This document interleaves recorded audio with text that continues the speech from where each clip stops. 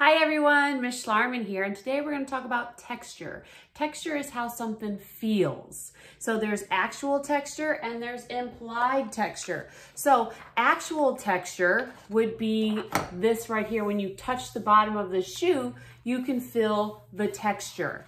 Now, implied texture is when you see it on paper where you can't actually feel it, but it looks like there's texture. So you can see here, we basically did a rubbing of the bottom of this shoe, and the same shoe, we did one over here as well. And I'm going to show you in fast motion, slow it down, talk to you about it, and work with how to create texture into your art.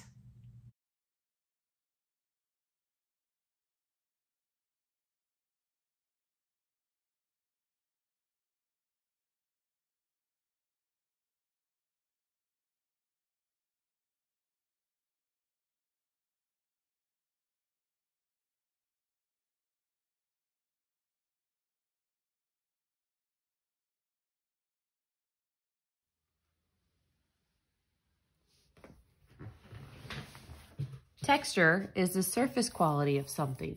Here we have this shoe, and you can see that texture is repeated over here on the paper.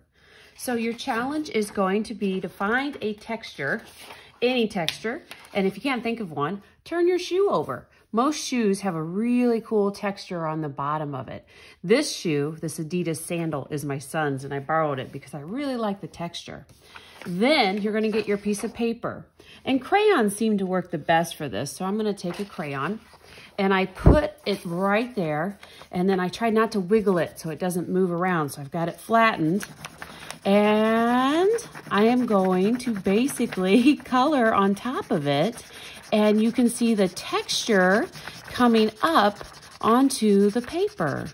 And I chose brown for a reason, and you're going to see why as it comes up. But look at that. It even picked up the words Adidas right there. Okay, so look at this. It's creating those diamond-shaped patterns that are on the sole of it. Now, some people like to take the crayon paper off of their crayon so they can use more of the side. That will work too. The most important thing is to make sure you don't wobble your shoe. You hold it securely.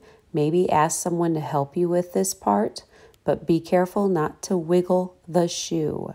It will look fantastic if you take your time, go slow, and practice. See how this one hand is constantly holding it?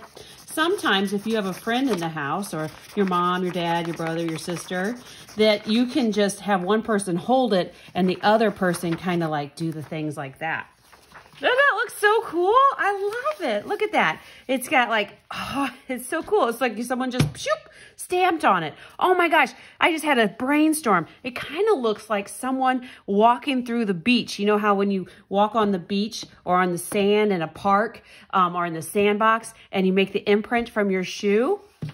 It totally looks like that. So now what I'm going to do is I'm going to think creatively. So this one's kind of using texture and pattern. So texture is just repetition, things that are repeating. And here we have the repetition of the colors going around. You saw this in fast motion, and now you can kind of just see there's a lot of pattern. Now you can either come up with patterns to your design and do something, but I just thought about that sand. So you know what I want to do? I want to turn this into more of like a sand picture. I'm thinking beach. So I'm going to pull out some colors here. I'm thinking the browns are great for the ocean, sand. I think I just want to go to a beach. I think that's what's in my head here. I always love the beach, but I need some water too. So I'm just pulling out these different blue colors. Okay. Now I'm going to start. I'm going to have like down here, I'm going to have some water.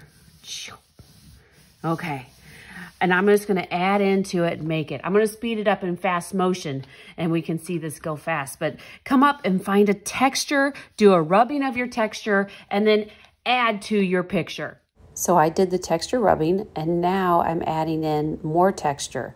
I'm doing the beach, and I have the water, and I have some palm tree leaves, and I'm making a little friend over there. I'm putting a little crab friend. But notice the dots that I'm creating. That's implied texture as well. I'm repeating the same thing over and over to make a surface quality.